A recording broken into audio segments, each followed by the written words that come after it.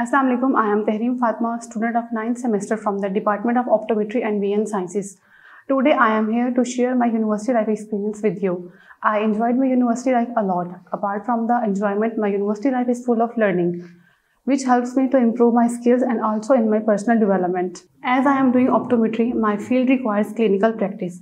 For our better clinical practice, our university provides us clinical rotations in the different hospitals, which helps to improve our clinical practice. The scope of our degree is moderate, but optometrists are the state licensed primary healthcare professionals who specialize in eye health. Optometrists are appointed in both private and the government sectors. I am an optometrist. I can change your vision. It's my superpower.